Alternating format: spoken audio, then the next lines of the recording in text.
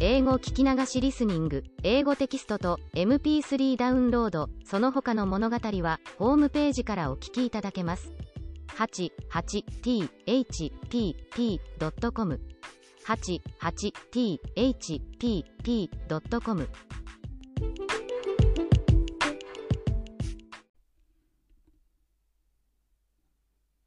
Hi, I'm your host, Hidemi Woods.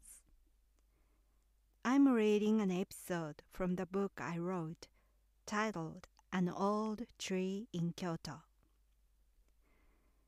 Today's episode I'll read is called For the Emperor. This is about my late grandfather, who was a war veteran.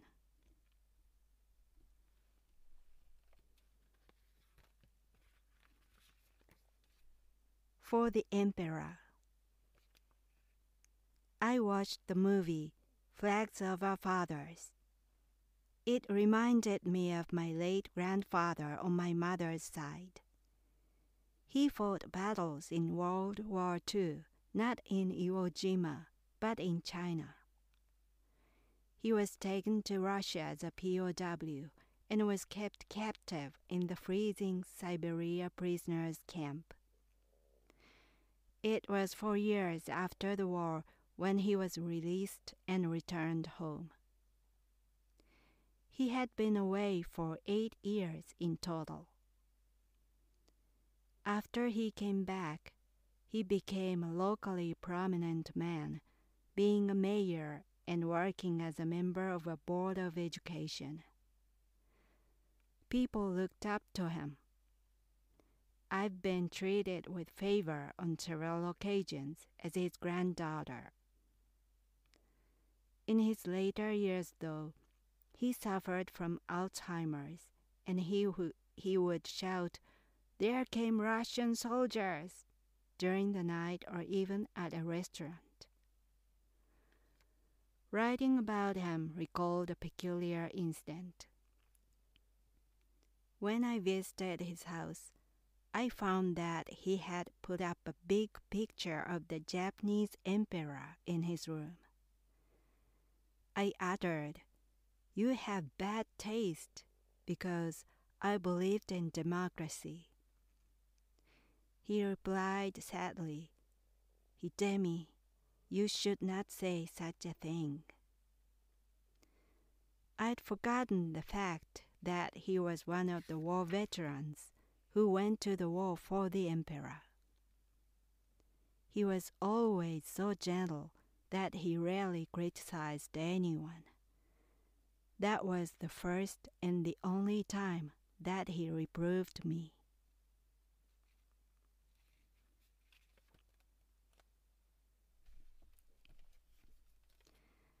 That was today's episode, For the Emperor. My grandfather was drafted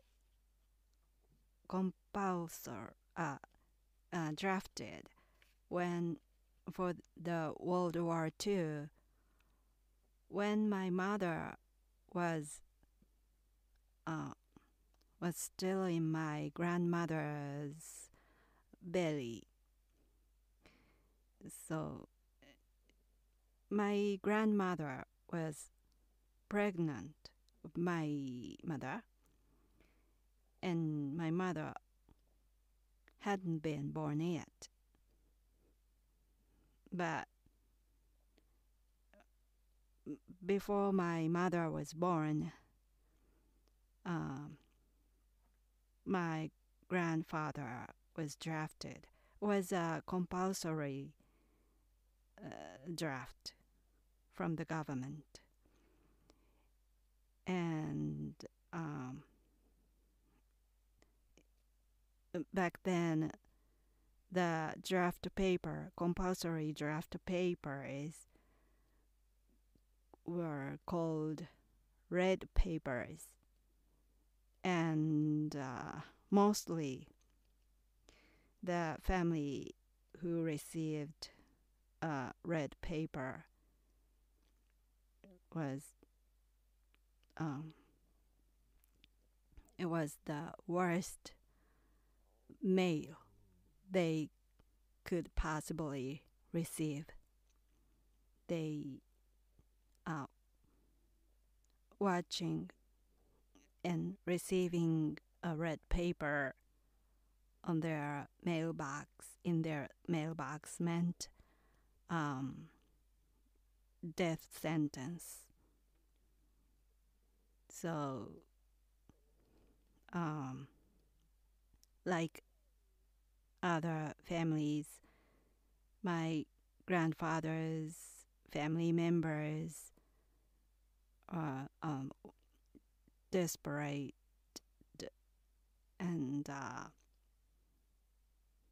so sad, and they thought my grandfather was going to be killed in the war. And he fought in China, and he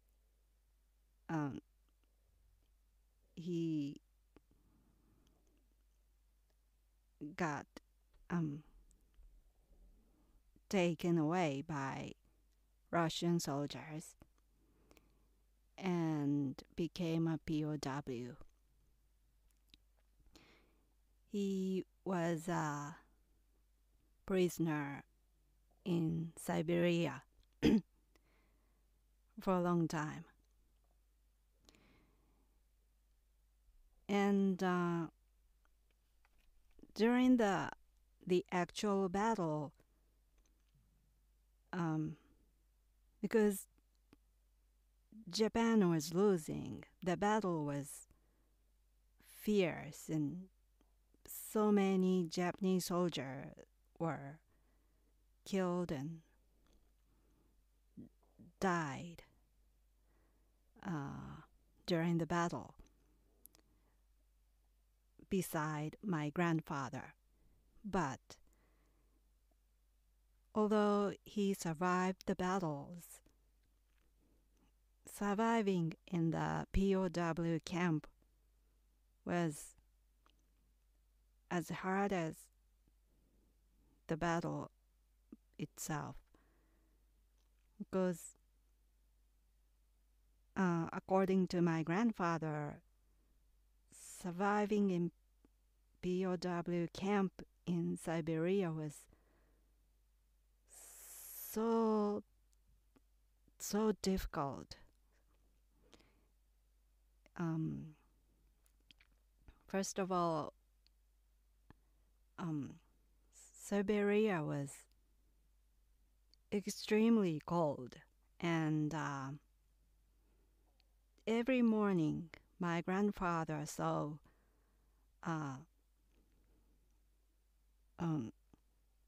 fellow soldier froze to death next to my grandfather. So surviving the night itself was so hard. It was like Russian roulette to survive the night. Not to freeze was the main purpose for the night's sleep. And in the daytime, Russian soldiers made POWs climb up the tall chimneys for their fun.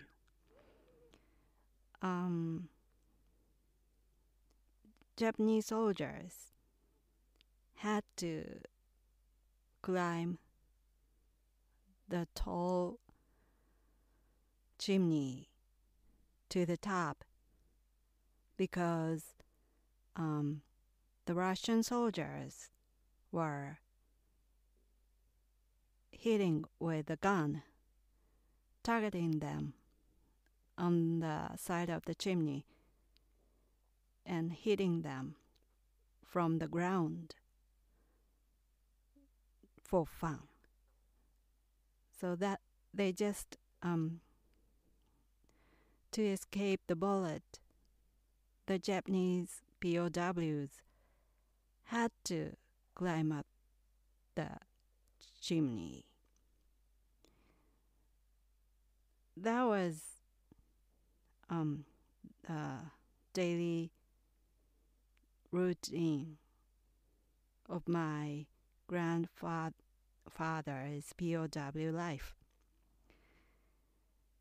So he had to find some way to get some special treatment from the Russian soldiers, not to be killed by them. He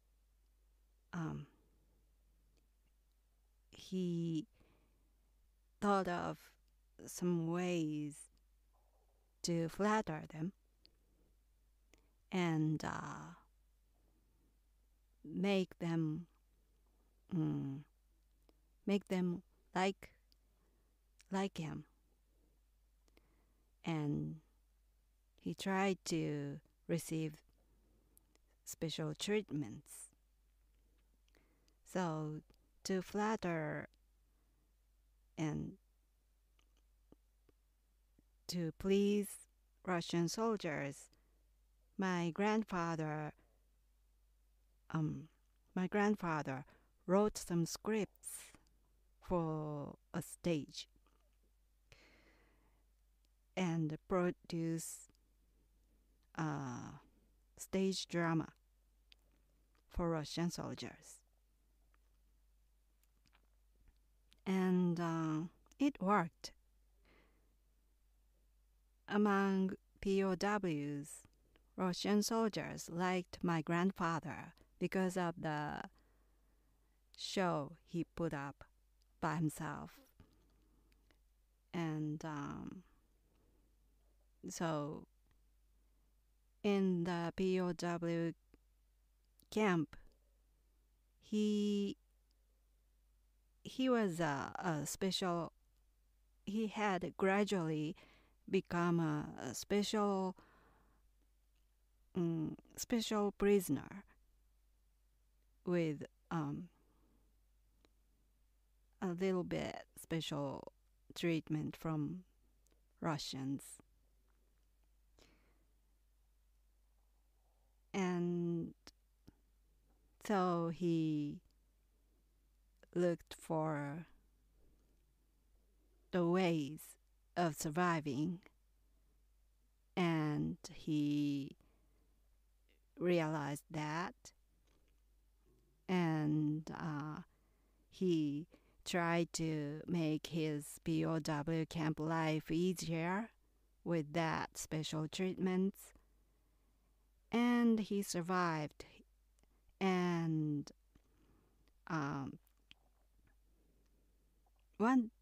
he actually succeeded to come home. While he was in the camp, one day he met a beautiful lady in the forest. And he asked her name. And that woman told him her name was Ray. And when that happened, he wrote a letter to my grandmother. And in that letter, he told my grandmother that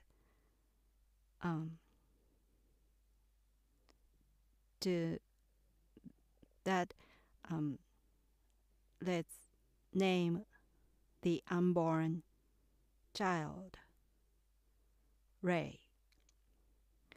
That was the time about when my mother was about to be born, and so he wanted that his newborn baby's name to be Ray. And so he wrote a letter to my grandmother to do so. So my grandmother named the newborn girl Ray. That was my mother's name is Ray.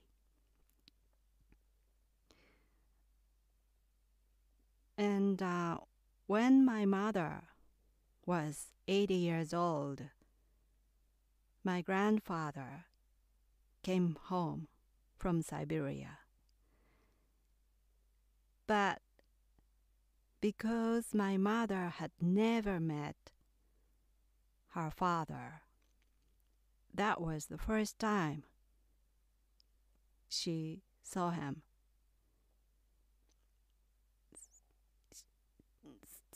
To her, he was just a stranger. One day, a man came home and he said, "I was your father." And she was confused. To her, he was a total stranger, but from that day on, he was her father. So,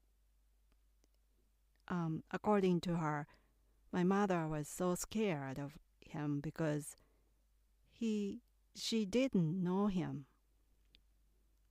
But he told her he was her father. And so, after all, my mother spent 80 years without her father because of my grandfather's captivity in captivity in the Siberia camp.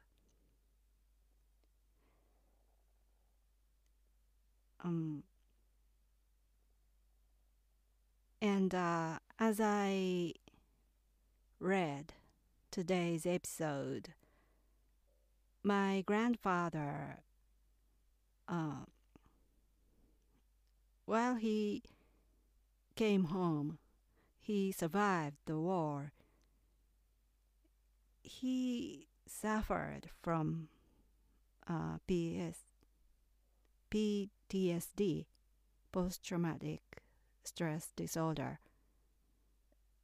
when he got old. And he was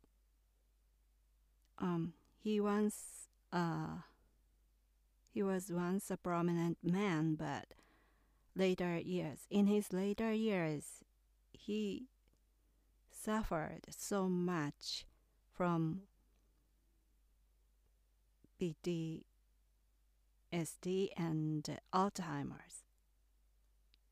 And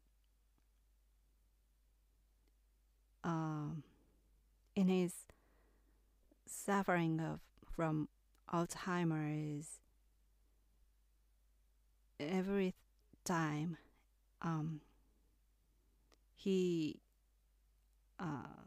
when he became uncontrollable, it was because of Russian soldiers. For him, he could see Russian soldiers coming after him everywhere, every time. And in his later years, he had to escape from Russian soldiers every day. Everything that my grandfather suffered, or my mother's missing of her father, caused by the war. And in Japan, that war was caused by the emperor, because Japanese soldiers went to the war for the emperor. They were specifically told that the war was fought for the emperor. So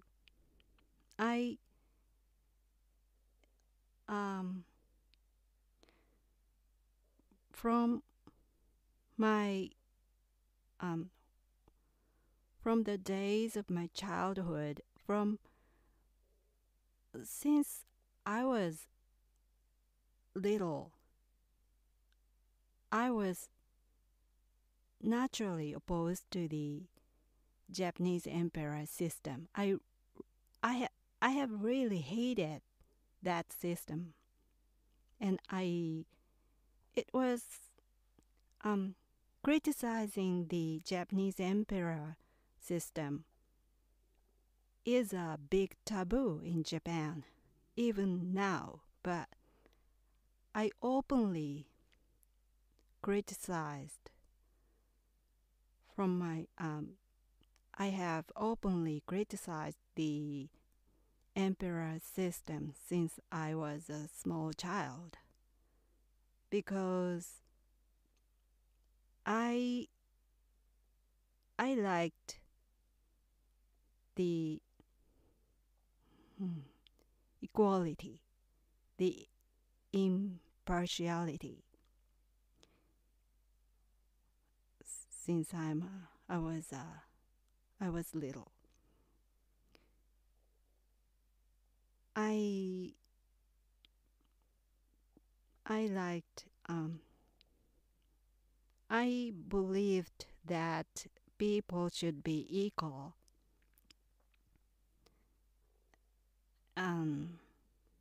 Was so natural to me, but the emperor system was opposite to equality. The emperor is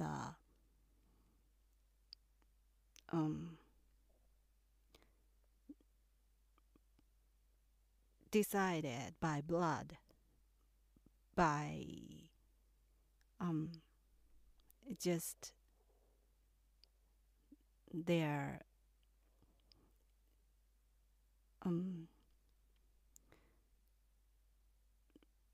family, where they were born in. So it's a blood discrimination. And also in Japan, the emperor should be male. So it's also gender discrimination.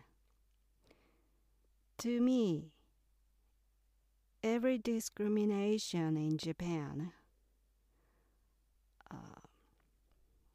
is stemmed from the emperor system.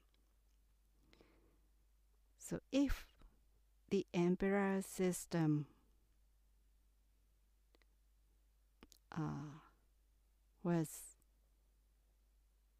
eliminated from the Japanese society, the discrimination in Japan would be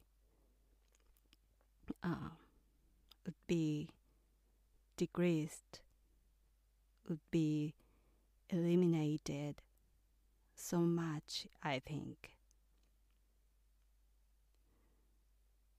So I think the emperor system is the source of the Japanese various kinds of discrimination. And because I believed that thought for a long time, I was so furious and angry and disappointed when I found a big framed picture of the emperor in my grandfather's room. I just so mad and criticized my grandfather for putting up that picture.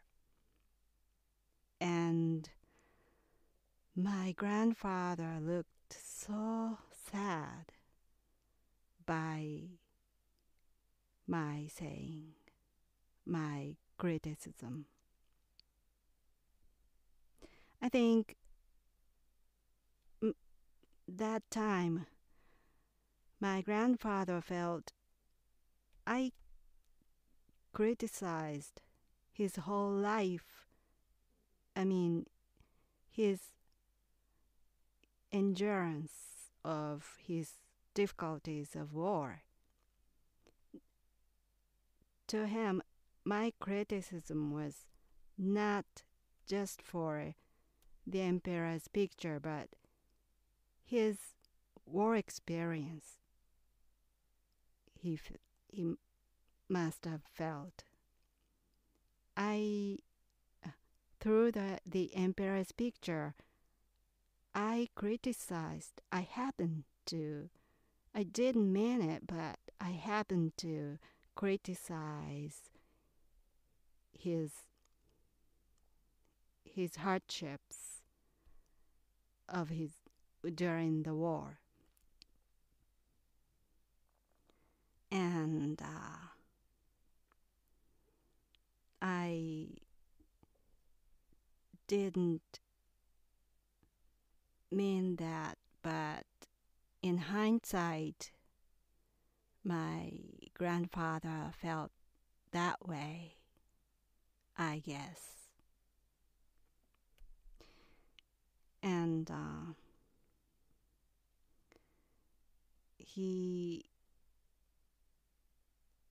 to me, the Japanese emperor is a symbol of discrimination, but for war veterans like my grandfather, it was not just was a symbol.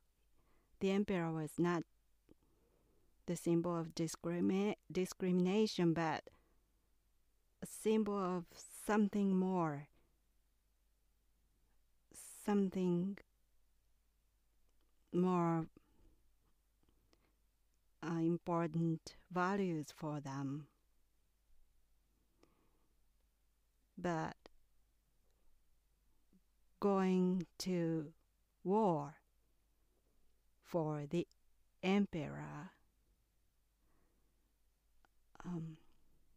made his life so miserable in later years. I think because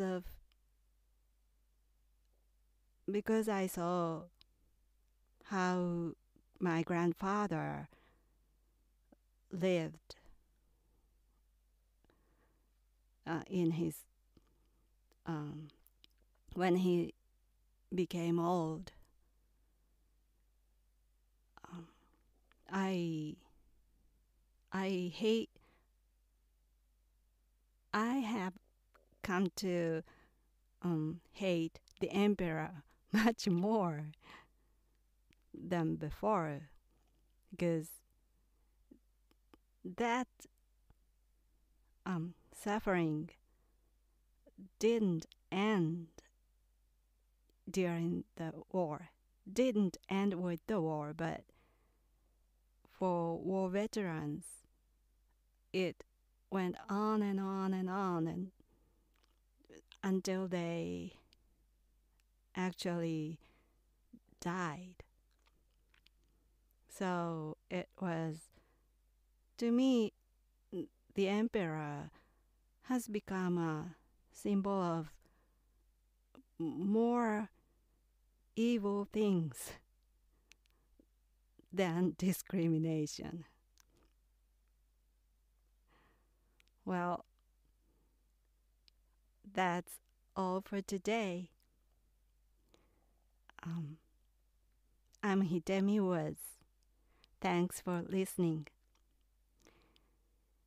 Until next time, take care of yourself and be well.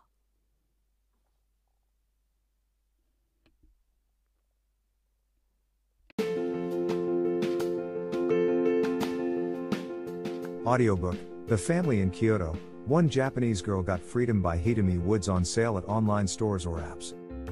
Apple Books, Google Play, Audible, 43 available distributors in total.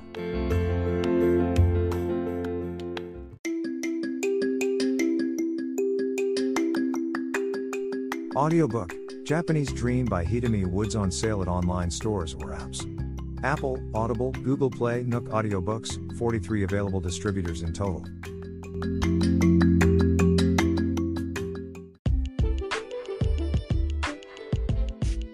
英語聞き流しリスニング、英語テキストと MP3 ダウンロード、その他の物語はホームページからお聞きいただけます。88thpp.com 88thpp.com